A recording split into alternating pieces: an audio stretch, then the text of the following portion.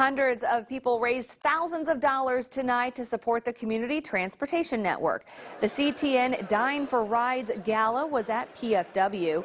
CTN helps people who don't have transportation get to life-saving appointments like dialysis and chemotherapy treatments. We have a lot of riders who don't have any family in the area. They have a few friends, but folks that they really can't depend on. And if they're in a wheelchair, you can't fit in a normal vehicle, so you need our lift-equipped vehicles. We do about 25,000 trips a year just for medical. And the reality is, we know there's at least 20,000 more trips in our community that could happen every year if we had the philanthropy, the drivers, and the vehicles to do it. I was honored to MC the Vintage Carnival-themed event. It raised more than $150,000, which will fund more than 5,000 CTN rides.